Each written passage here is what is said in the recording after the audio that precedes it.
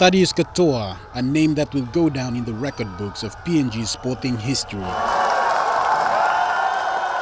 The young man from a small village of Katua in the autonomous region of Bougainville became the first Papua New Guinean to win gold in the Commonwealth Youth Games. He took up boxing at an early age and eventually making his way to represent his province in the 2012 PNG Games, where he won gold. He took part in several fights before making the final cut in the selection trials in Goroka for the looming Pacific Games. Katua is the first Papua New Guinean to win gold at this level, and is a proud achievement for this down-to-earth and humble fighter. Goal youth Commonwealth because I'm big play gamer na me making me stop antap stereta. He has had big influence in his life, including his coach. Something now pin go shoot him lo knife. Na sa time to me play on go place na me go to lo katrets.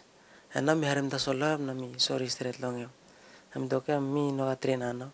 After his coach passed away, Katua was devastated and uncertain about continuing with the sport he loves dearly. But it was his older brother who insisted he should continue on with his personal training, and with sheer determination and commitment, it paid off. He was called back to Port Moresby by the PNG Boxing Federation to train and prepare for the 2015 Pacific Games.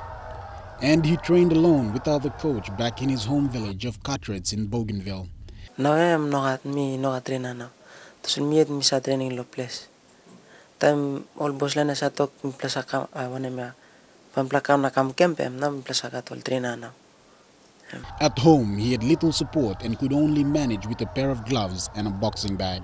And with no assistance, the young man works hard to pay for his own training equipments. The valiant young boxer took the limelight when he won gold in the lightweight division in the recently held Pacific Games. Yeah, me think back lo, go back na lo place na wala ni mall, lig, angkol na liling barata, lo, sim time lo mi, suppose me finish na all by, sim time lo mi na lo, boxing na. Yeah. His win in the Youth Games now qualifies him for Rio 2016, where it will be the youngster's biggest challenge of his lifetime. But brave Katua is certain for one thing. Think strong again lo. Win him gold, that's all.